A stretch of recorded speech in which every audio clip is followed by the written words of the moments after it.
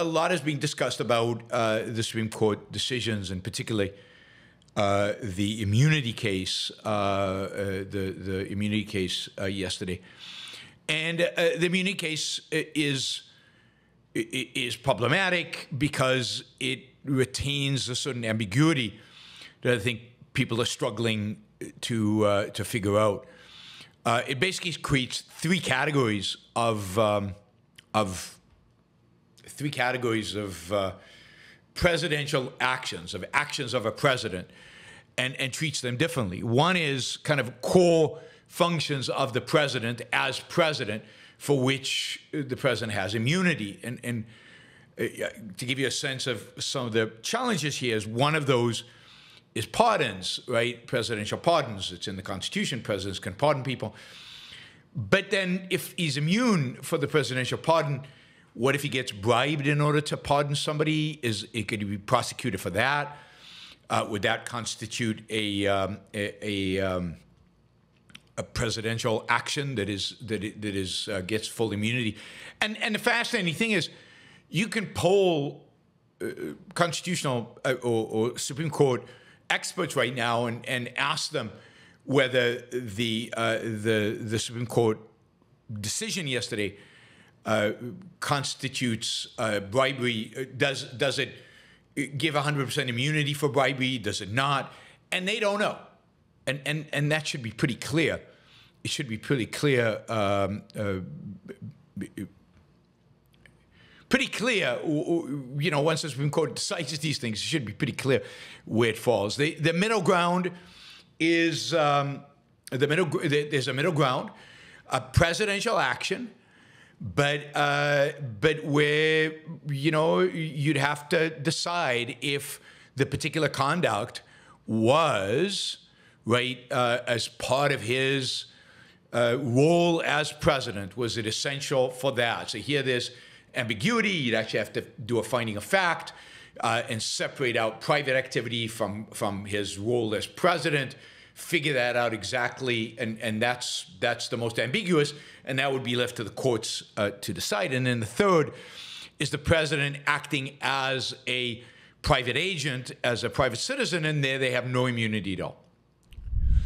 And again, that middle ground is the most difficult part of all of it. And again, the scholars are out there, and they can't figure out exactly what constitutes what and how this would be interpreted.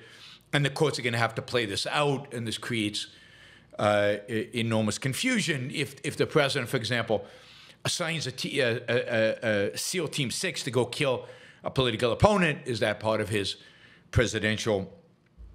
Is that part of his presidential function as commander-in-chief?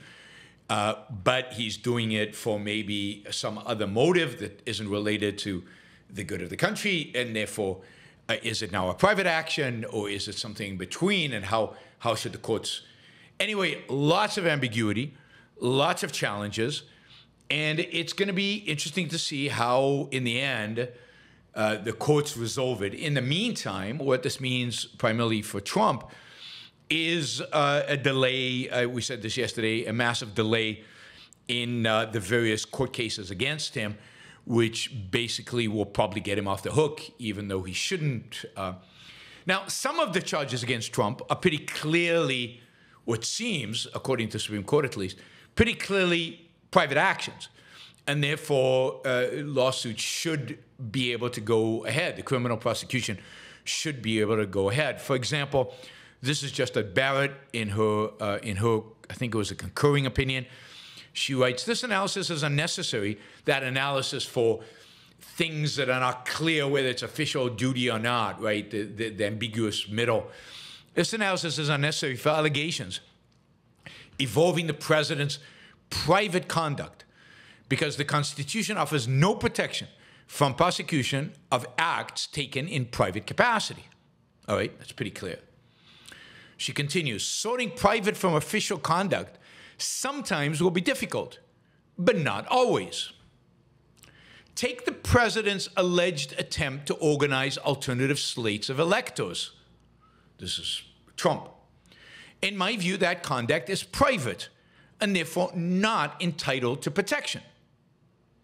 the Constitution vests power to appoint presidential electors in the states.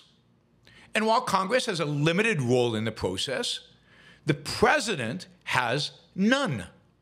In short, a president has no legal authority and thus no official capacity to influence how the states appoint their electors. I see no plausible argument for barring prosecution of that alleged conduct. So I think that's helpful a little bit to see how she's thinking of this. What are the duties assigned to a president by the Constitution? Does this fall into one of those duties? If it does, then there's this analysis necessary. But if it doesn't, as in the case of choosing electors, then it's clear-cut personal, and then they're fully, they can, there's no, as she says, there's no possible argument for barring prosecution. So I think that's where we are. You know, in this understanding of these cases, I think there's going to be a lot of commentary as we move into the future. I'm sure I'll have something to say about it as I read more about it. There are a few legal experts that I would like to read more about before I give you more of this. So I'll keep dribbling this out in the next few shows. I think this immunity case is going to keep coming back. It's an important one. We'll get to the free speech one as well in a minute, because I think that one's crucial as well. In some ways, you know, both are crucial, because the immunity case is crucial for political freedom.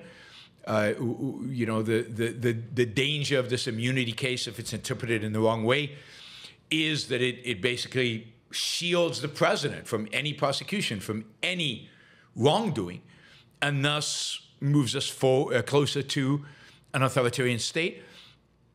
And we'll see that, of course, the free speech issue is a big issue, because free speech is such a big issue. One other small item regarding the immunity is that Trump is going to appeal his hush money case, conviction, not case, his hush money conviction. He's going to ask the court to throw it out based on the immunity defense. I think the chances of that actually going through are very small. I mean, this will be the first test of this immunity, in clearly paying a porn star money not to reveal stuff about a sitting president and a candidate.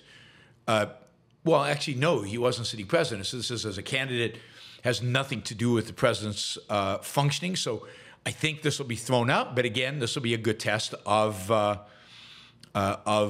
immunity thing. The Manhattan District Attorney's Office didn't oppose this. Guy said, "Go ahead, appeal this," because I think they're pretty confident that this is nonsense. To quote the office, we believe defendant's arguments to be without merit. We do not oppose his request to leave the file and his putative request to adjourn sentencing pending determination of his motion. So they're not objecting to this, and they're going to delay the sentencing of Trump for the hush money case until the court decides it. I think nobody's in a hurry. With regard to this, he's not going to go to jail, so nobody really cares about what the outcome of this ultimately is in terms of sentencing. The main thing is they want to be able to call him a felon. I think that's the main thing. The main thing that people who don't like Trump want to be able to do.